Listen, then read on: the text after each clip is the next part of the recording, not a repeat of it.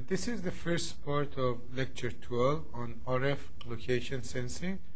Lecture 12 is the second lecture in the lecture series that we refer to as part 4, system aspects.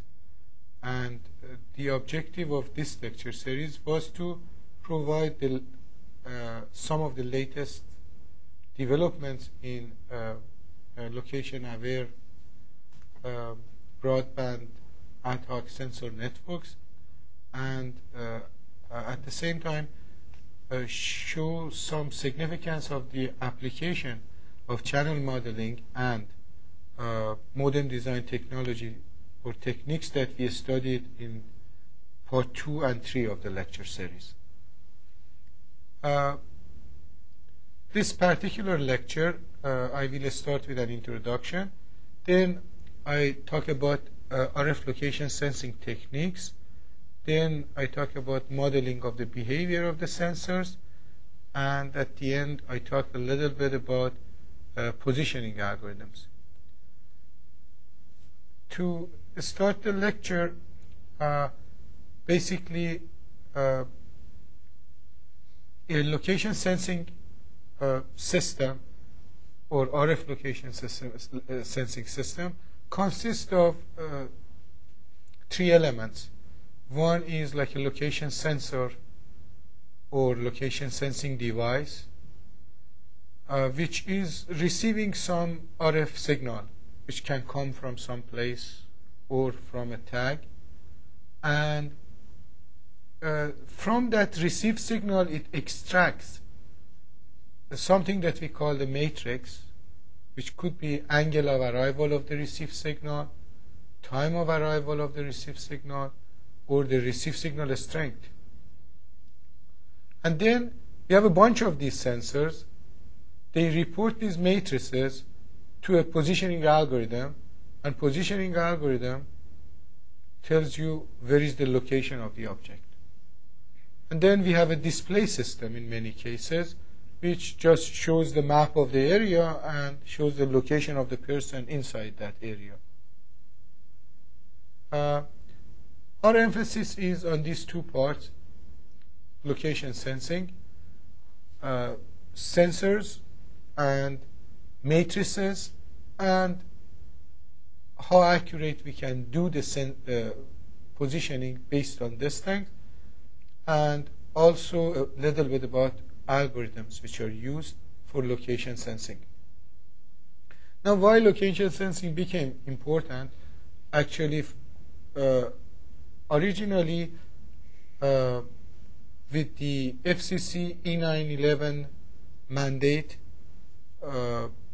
which was supposed to be implemented by year, I believe, originally 2001, then they stretched it up to now.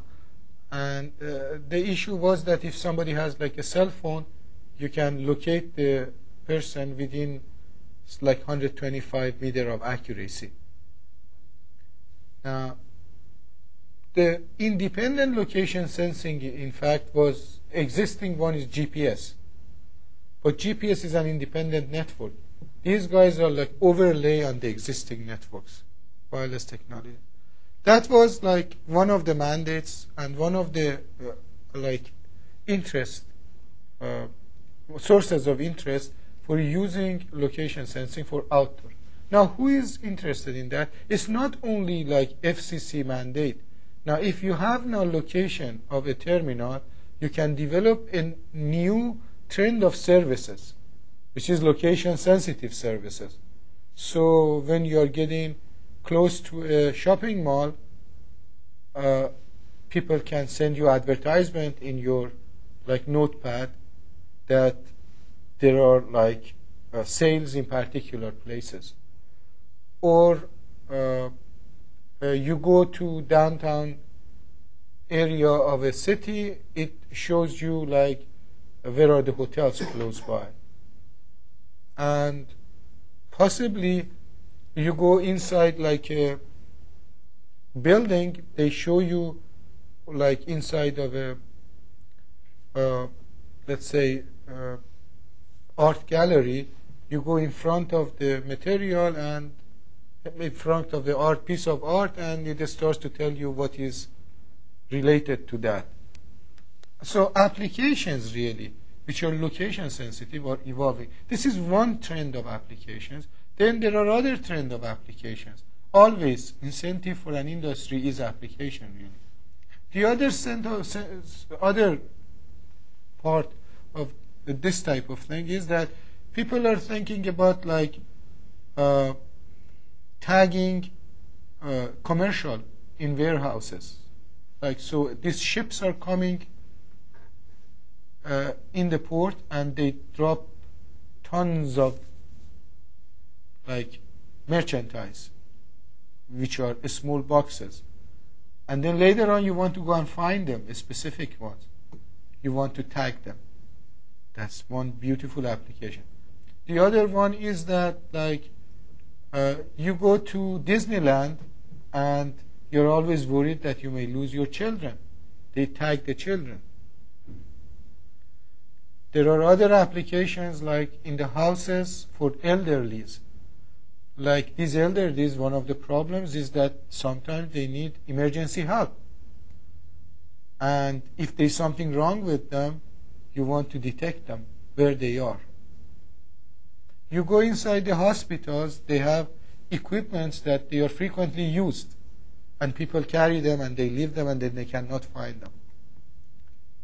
Around this type of applications, then, a bunch of companies are developing applications. Then, these are location-sensitive applications. Then you are like the one that everybody have seen is inside the cars. You have these direction finders inside the cars. The existing technology is GPS, and GPS, if you want, it has its own infrastructure, but when it comes inside the building and in urban areas, it doesn't work. Okay, that's one of the problems. The other problem is that you need a GPS receiver anyways. So another industry is evolving in there, and that industry is really two parts. One part is positioning of the people outside the building in the urban areas. The other one is positioning them inside the building. Two separate industries.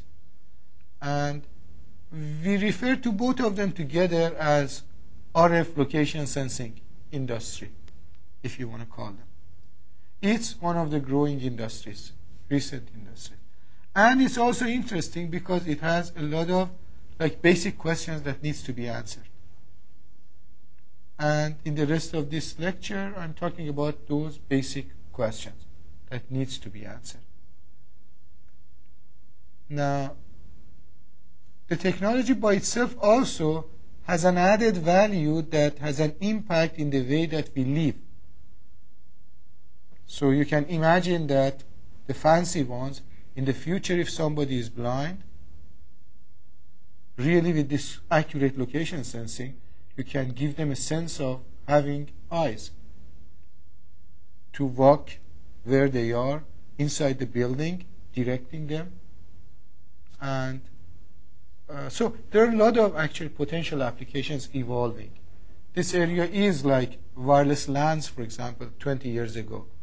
People had a wild imagination of tons of applications for this type of thing.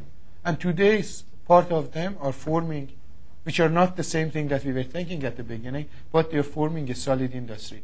Positioning is like that, but this is earlier stages of positioning, in particular indoor positioning.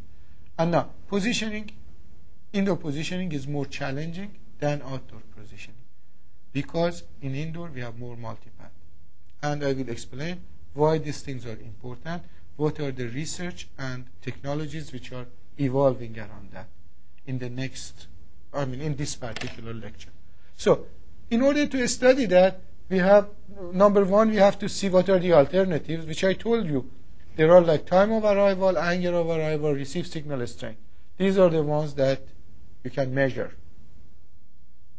And then you have positioning algorithms which are processing these signals, and they want to find the accuracy of them. Now, So I need to know the behavior of time of arrival, angle of arrival, received signals and systems in order to know how to design the algorithms and to examine the algorithms, the accuracy of the algorithms.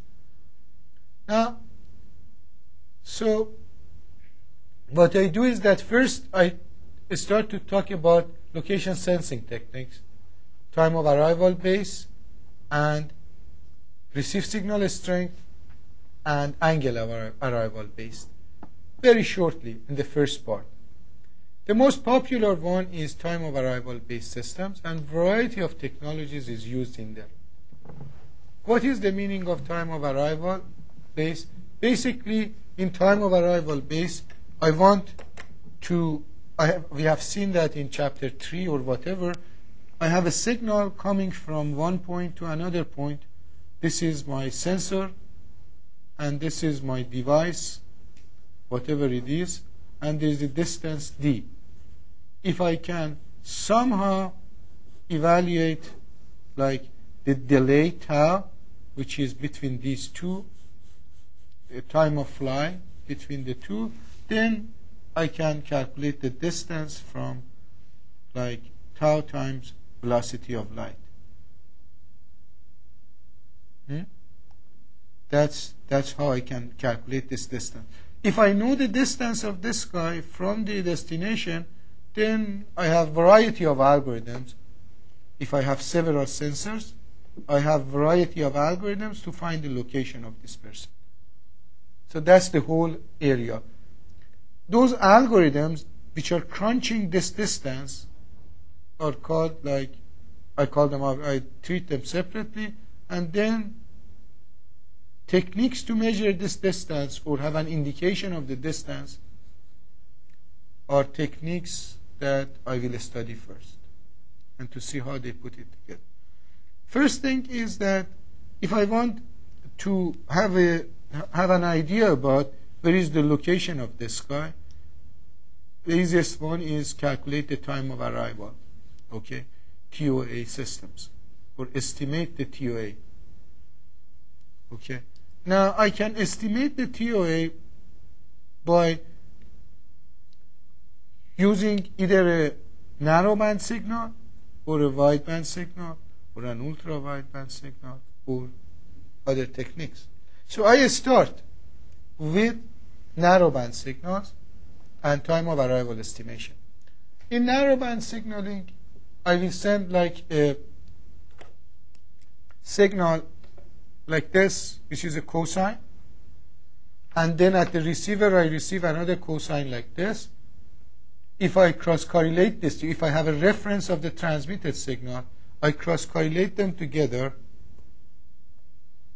and from this delay between the two, I can calculate the distance between the transmitter and receiver. So I send a cosine, I receive another cosine with a different phase. If I calculate that phase, I know the delay between the transmitter and receiver. And if I know the delay between transmitter and receiver, I can calculate the distance between transmitter and receiver. This is a very accurate one, actually, and they use this thing in like one of the means for GPS. Accurate GPS is calculation of the phase. So phase is very popular, very good for GPS, but when you come to urban areas and for indoor areas, it has some difficulties. The difficulty is that when I have multipath, when I send a cosine and I receive a cosine and I have only one path, the difference between phase of these two is related to the distance. But if I have multipath, I have like one path in here, one path in here, one path in here, one path in here. When I add them up, this phase is not the phase of direct path. See, when I have a transmitter and receiver, I'm interested in this direct path. If something is bounced in here, I'm not interested in the phase of that. And when these two are added together, I get anyways with narrowband only one phase, which is phase of this plus phase of this. So in a multipath environment, phase estimation is not a good technique. Okay?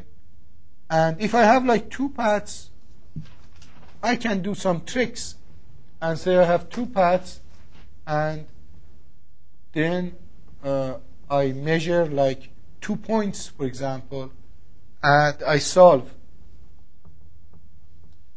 and I find phi 1 and phi 2. That's a possibility, but it's a very challenging thing. So that's the first thing, phase technique. Phase techniques, actually people have used it for, like, if you want to do like find a golf ball inside a golf course. That's actually one of the popular applications that people are interested in for like this local positioning, if you want to call it. So you want to estimate the distance between something and another one. It could be useful. Now, another technique which is very popular and the dominant one for estimation of time of arrival is basically we call it time of arrival wideband time of arrival, TOA techniques. For wideband wideband time of arrival estimation techniques, you send a pulse, a wide pulse. I mean, if your bandwidth is wide and this one is narrow enough, you have multi-path, you receive different paths. But if you take the delay between this one and the transmitted path, this delay, this is your direct path. And this delay gives you the distance. And the other paths are not going to create problem. So time of arrival, original GPS is a time of arrival estimation technique which uses both time of arrival from delay tau and time of arrival from phase phi. Phi is not useful for us if we have multipath, but this tau is still useful for us. Now, then what is the problem? If I have like a channel impulse response like this, the actual channel impulse response, if I send like how wide is my bandwidth? If my bandwidth is 100 megahertz, I'm combining some of these paths. If my bandwidth is like 10 megahertz, I combine a bunch of these paths, because the base of the pulse is inverse of the bandwidth. So as I increase my bandwidth, my pulse gets narrower and I get closer to the first one. So I have a more accurate system. Okay. Now, so if I'm sending something like this, for example, these are the pulses which are received, for example, there are algorithms called super resolution algorithms which make this refined. They use a spectral estimation technique. They make it refined like that. So that's one technique. One technique to make the estimation of time of arrival better is the so-called super resolution technique, which actually uses signal processing to resolve more paths which are already combined together to form this thing. This is called super resolution algorithm. Actually, one of my last PhD student was working in this area, and he finished last year, Shinrong Lee. Now he's a professor in University of Texas. Now, what he did, he applied super resolution algorithms to create this particular curve that I'm showing you. Actually, it is generated by him, and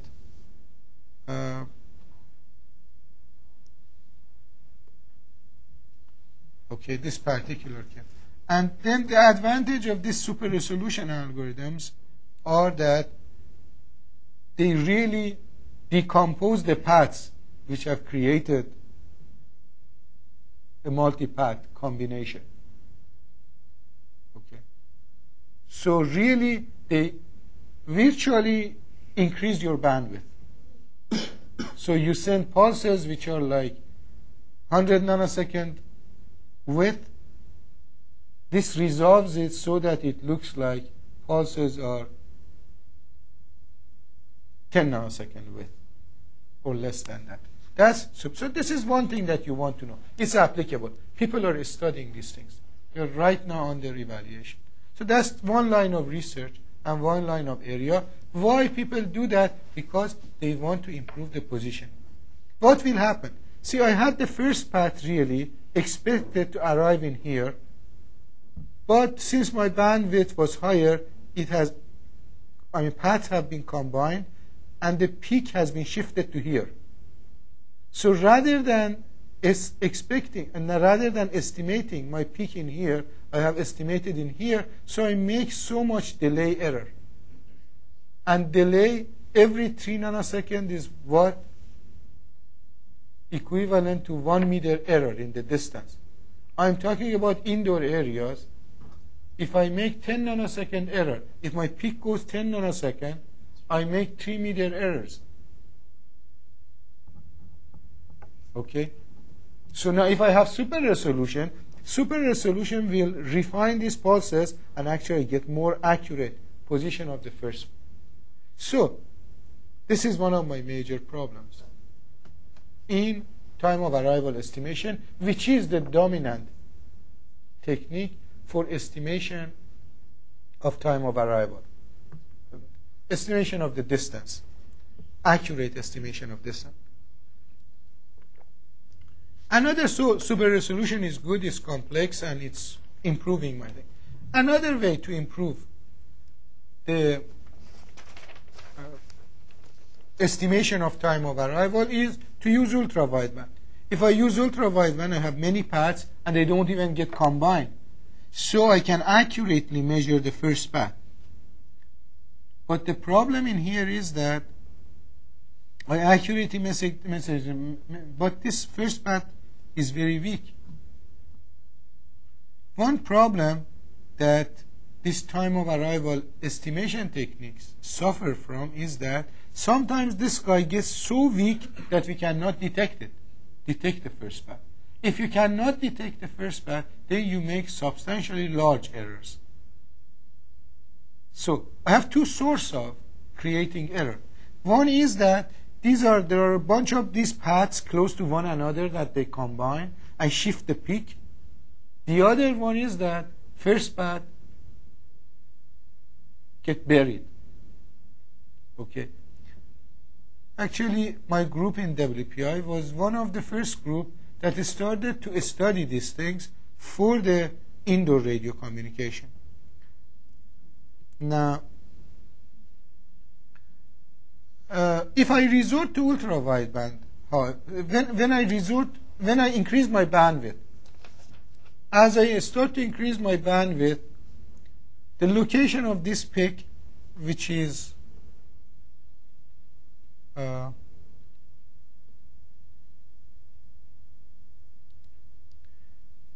location of these peaks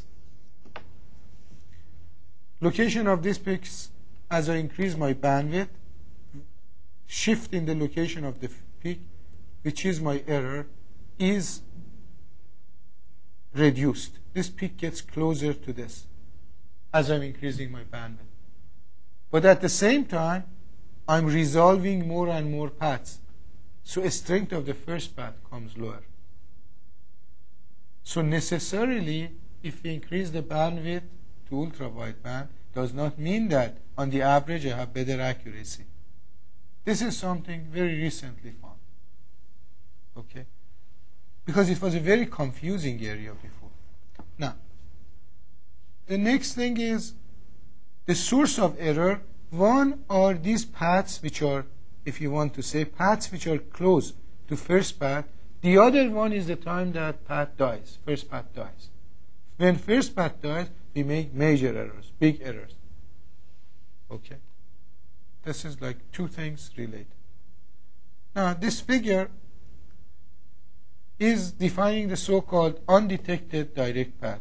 This is not the same UDP as the way that it's used in internet. This is undetected direct path. Okay.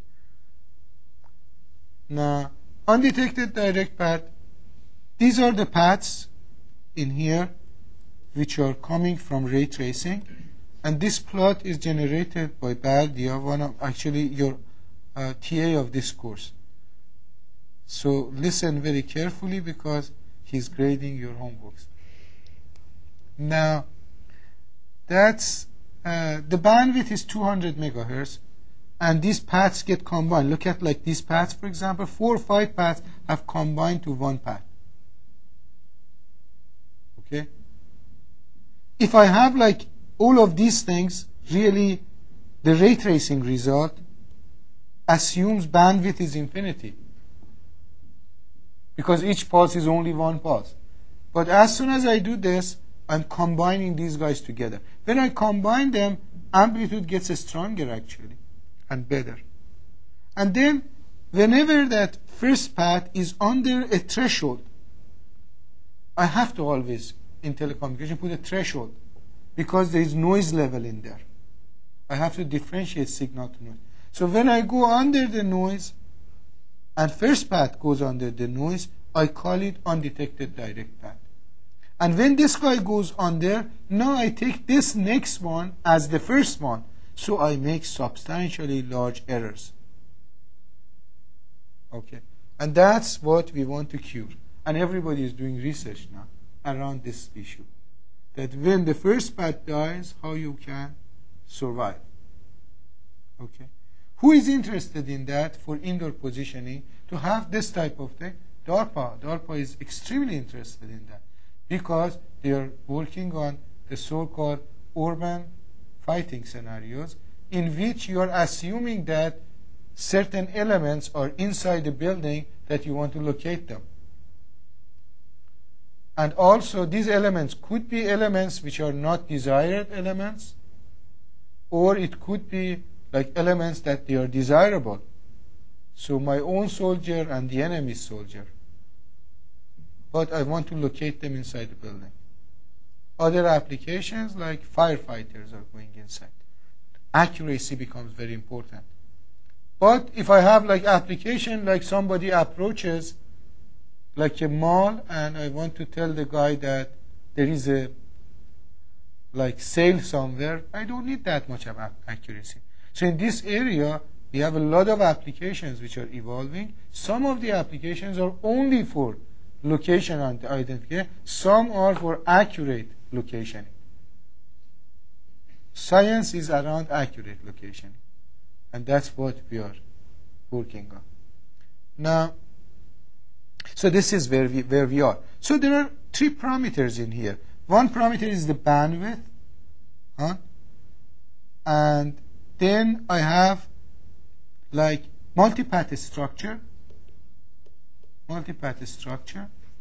and then I have this issue of undetected direct path. These 3 are somehow intertwined to create a very complex phenomenon in there. If you want to see some examples from things that I was telling you, I want to look at undetected direct path in ultra-wideband. We have 2 measurements in here.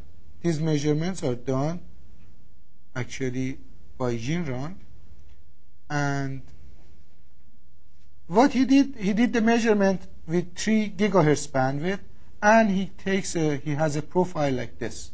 This is the profile with 3 gigahertz bandwidth. Now, then he enforces a pulse with 500 megahertz bandwidth.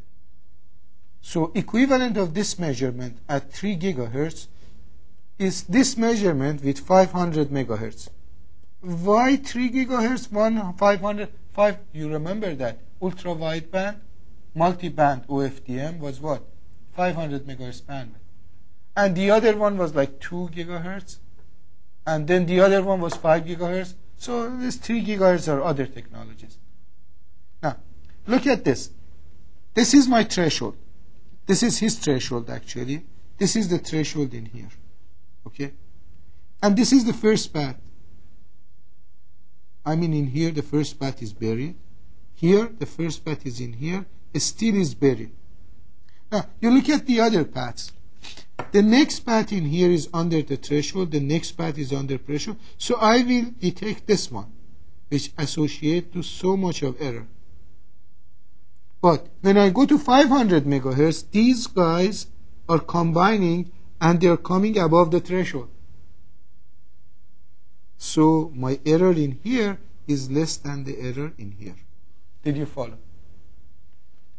So the message from here is that the general concept that everybody had in the past like 10 years or whatever, that if I increase the bandwidth I have more accuracy, is incorrect. Okay? Bandwidth goes up to certain time. More than that actually it will damage you because it increases the probability of undetected direct path. And this is something that I was repeating in lecture 11 and here several times, because that's one of the findings of our laboratory, recent findings. So I think I told you enough about time of arrival based systems.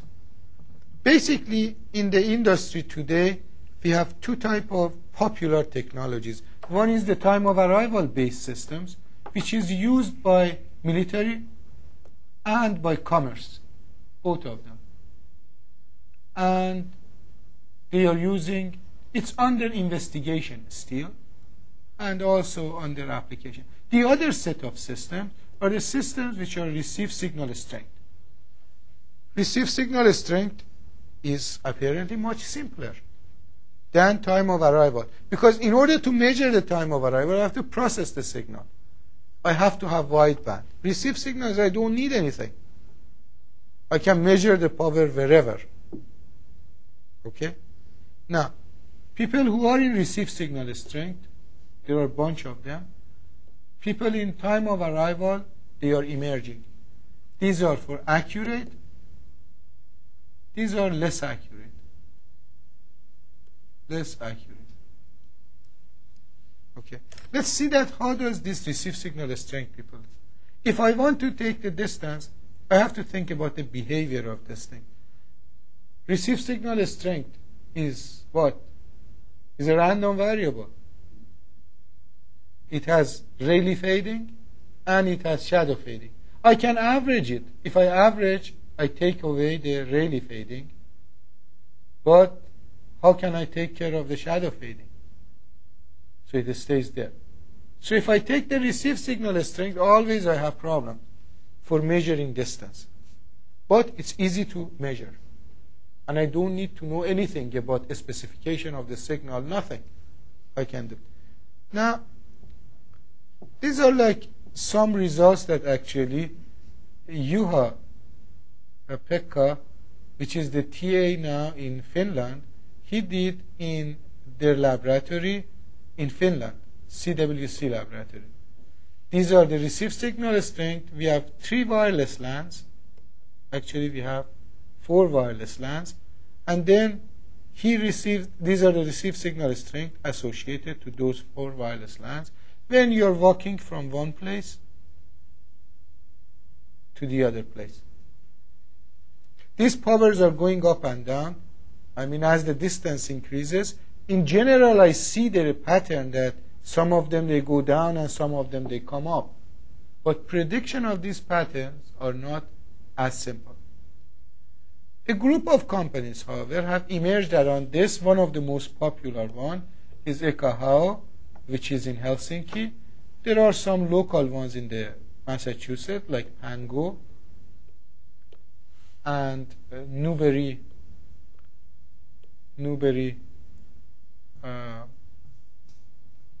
Nets, I believe, networks, something.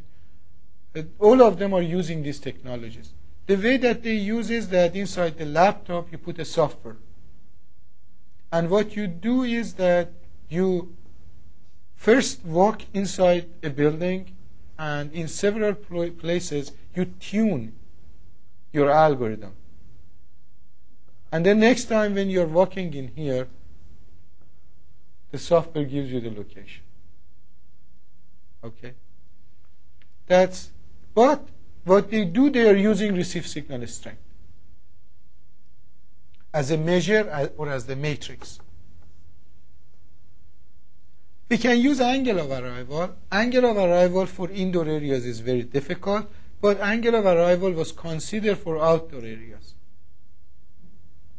For angle of arrival, if I have like a directional antenna which measures anything power within this angle, so I know that somebody is in this angle, in this like base station.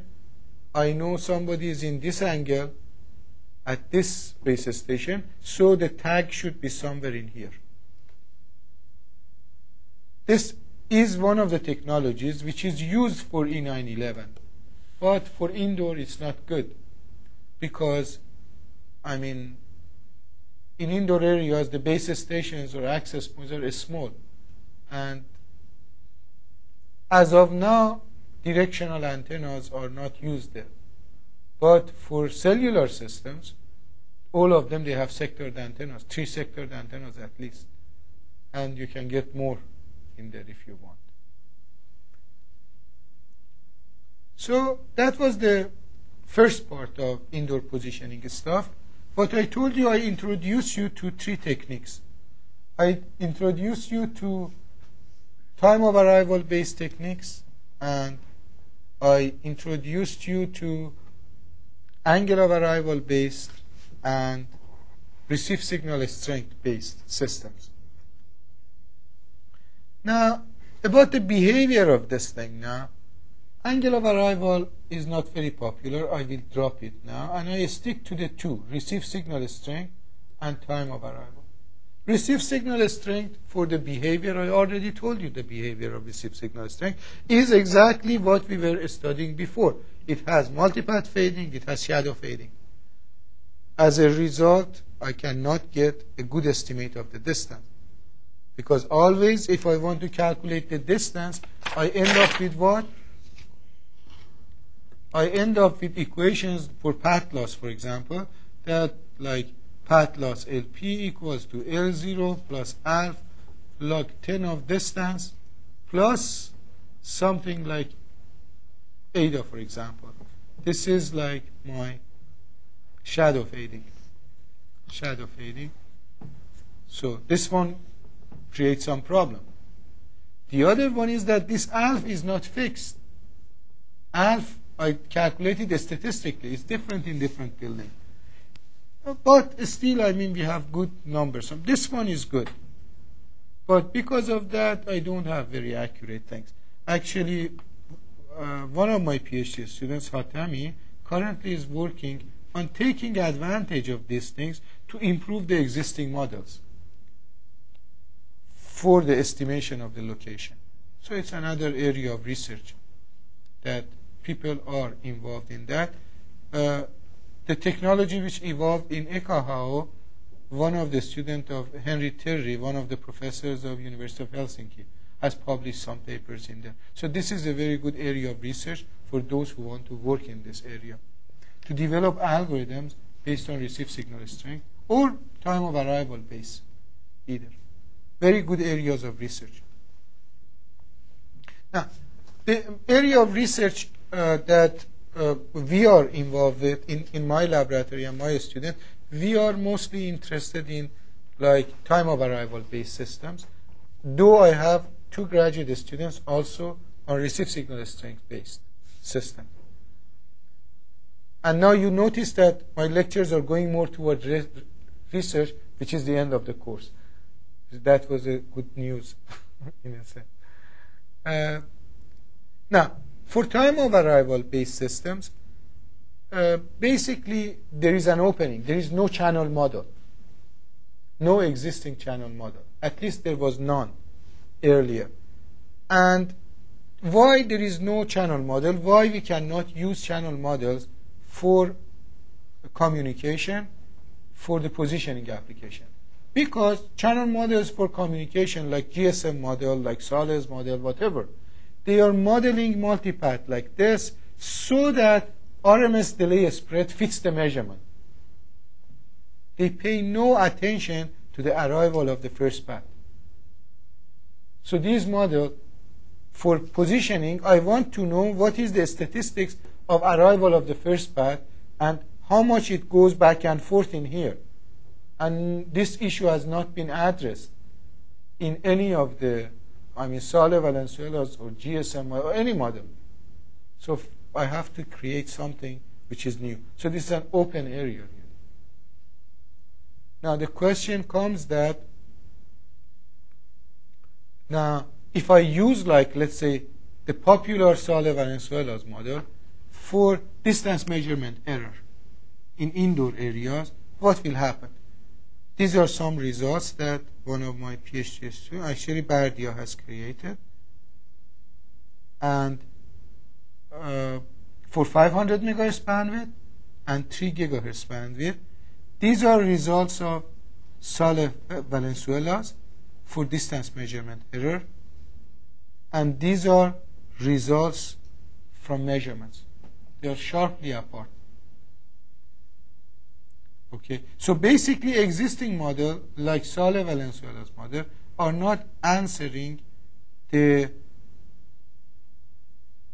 they are not suitable for characteristics of measurement error based on time of arrival, and there is a need for development of better models.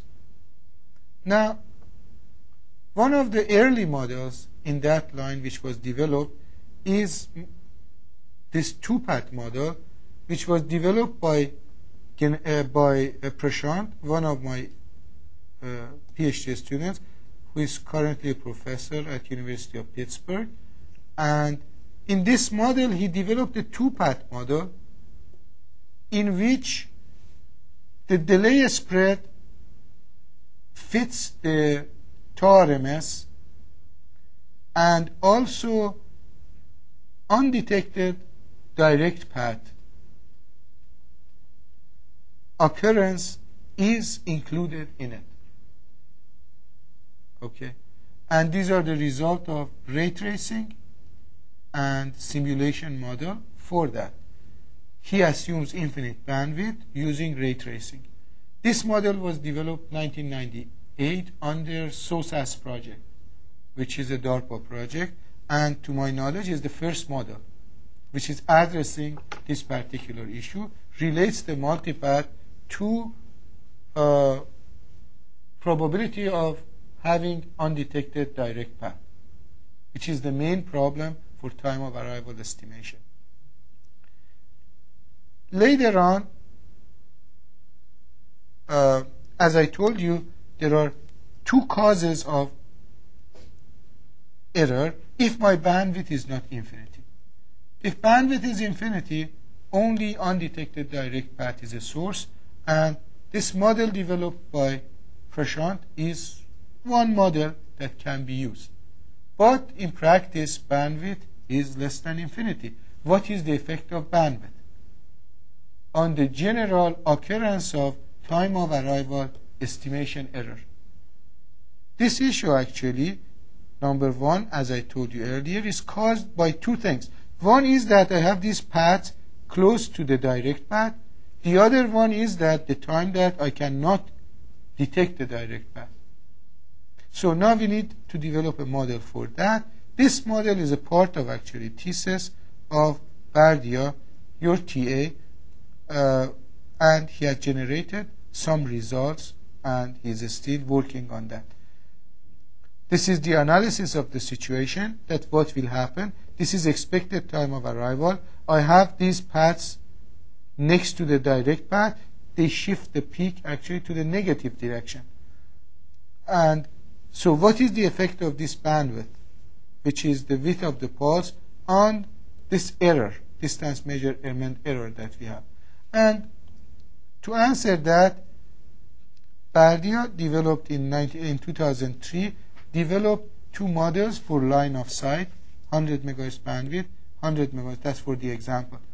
And he fitted for line of sight, obstructed line of sight and line of sight, the error which are measured and the errors which are simulated. So he developed actually the first model for estimation of distance measurement error. This model is cited with other people or using that. Now, who needs that type of model? People who want to develop algorithms. If you want to develop algorithms for positioning, if you don't have any model that how error is occurring, you're lost. You don't have any reference to improve your model. So this model is used right now by another PhD student of mine, and also there is another group, Pulsar group in France, and many other people to develop algorithms and improve the algorithm. But what is the model? How he has done the modeling? Basically, he develops he does a bunch of measurement, or he uses ray tracing, and he models the distance measurement error, the two components of it. One component is the component which is caused by lack of infinite bandwidth. The other one is the component which is caused by undetected direct path. First path goes under the threshold. And these are some good results of his work, which is good, well cited. So that's about two things. What I told you, one was I told you about different technologies. And I told you that receive signal strength based and time of arrival based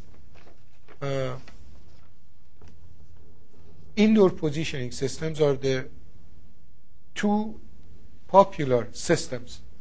And then what I told you was that behavior of receive signal strength is, we know that from what we saw in chapter 4, but behavior of time of arrival we don't know, and this is an issue which is right now under research. And we need that because we want to develop algorithms. And now I want to talk a little bit about these algorithms. What are the type of algorithms? And that would be the last part. The type of algorithms that people are using are two types. One is like, I have, let's say, 3-4 base stations, and then I have a mobile terminal in here. Mobile terminal has an estimate of this distance, estimate of this distance, estimate D1, D2, D3 hat, and D4 hat. He has all of these estimates, and he wants to find the location of this guy. If I know these things, I can develop some circles around,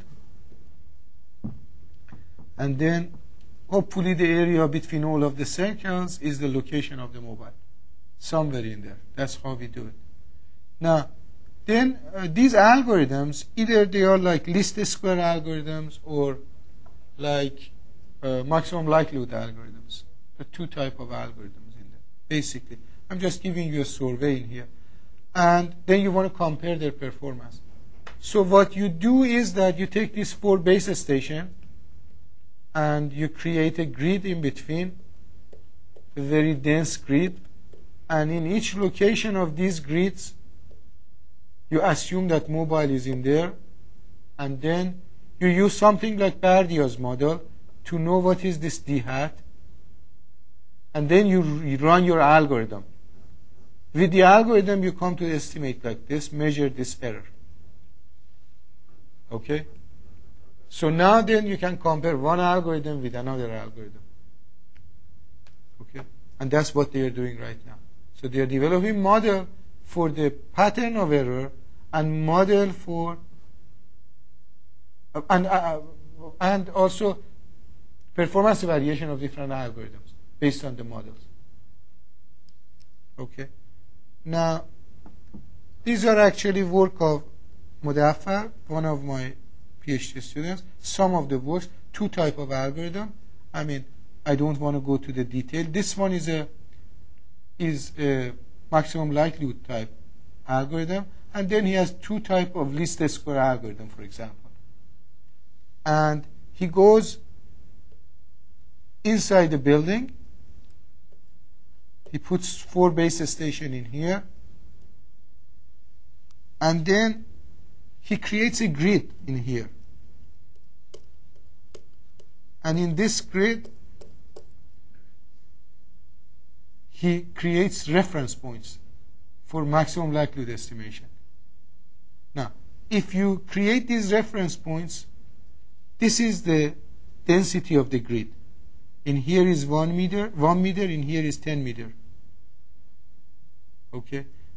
So anyways, for maximum likelihood estimation type of technique, size of this grid is always important. Okay? This is the size of the grid. Least squares are independent of the size of grid. And then he compares them. Okay, so there are two sets of algorithms, least square and maximum likelihood. Maximum likelihood is dependent on a grid. This is not. And he wants to see how the accuracy of these things are related. If you have a model, he uses actually Bardio's model, and he generates results like that. And then he says, this algorithm is better than the other algorithm. Who is interested in this type of result? DARPA. Why they are interested in this type of result? Because they want to locate the soldiers inside the building.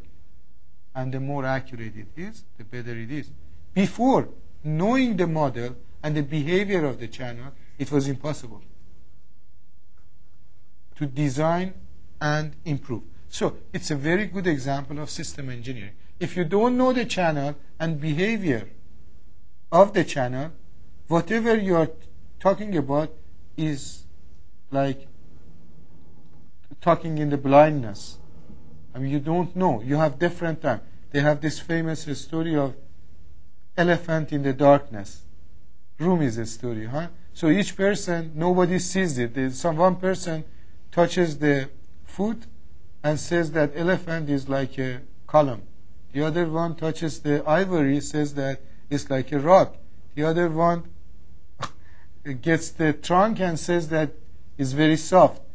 So the first thing, need for channel modeling is to turn the light on. When you turn the light on, now you see the whole picture, and then also you can compare the techniques with one another. When you see the whole picture, then you know what you're talking about. Okay? So that's one of the importance of channel modeling. Channel modeling, however, was not taking as much of attention before because wireless channel was not challenged as much. People were not going to high data rates and they were not keen on positioning.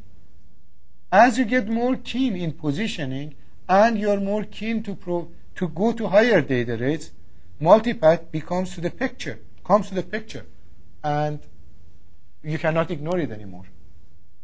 Okay?